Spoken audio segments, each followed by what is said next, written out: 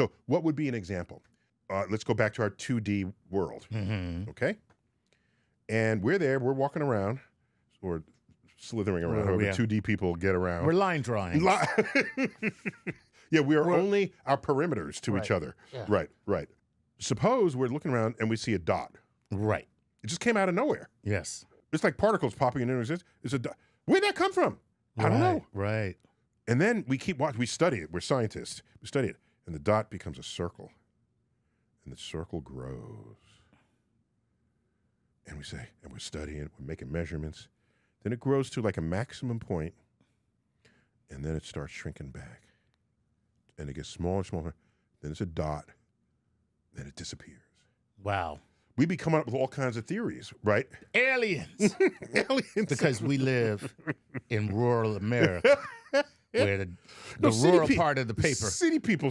Rural. We're in the rural part of the paper. Of the two-dimensional. Where the two-dimensional, where the dot. Tell you, I was out in the middle of the night. Dot showed up, got bigger and bigger. Okay, go ahead. So we can't explain that. Right. We don't understand it. Right. And is it like studying the elephant, but you don't see the whole elephant? Yeah, okay. You get 7 different descriptions: the trunk, the tusk, right, the tail, leg, the toenails, right, the tail, right, the side. None of those comport until you take a step back and say, you're all describing the same creature. Okay? And that's the full understanding that no one gets at first. Do you know what I just described? A hole. No.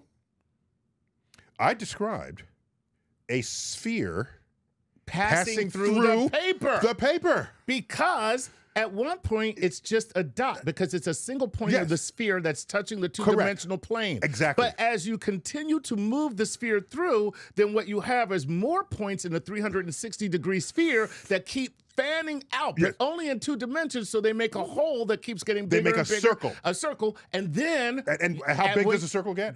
Whatever the size of the diameter. The diameter of and the then sphere. you come back, and then you're down 1 point again. And here we are mysteriously inventing forces and phenomenon, and it's just a normal... Wow. It's just a normal sphere. Wow. In the higher dimension of this example, which is 3 dimensions. But to us... To 2-dimensional people... In rural paper stand... Paper stand. In rural paper stand. That was a serious phenomenon. It was a serious one. And they're reporting that to the government. Right. And people are trying to capture the next one. Oh, wow. Okay? That's great.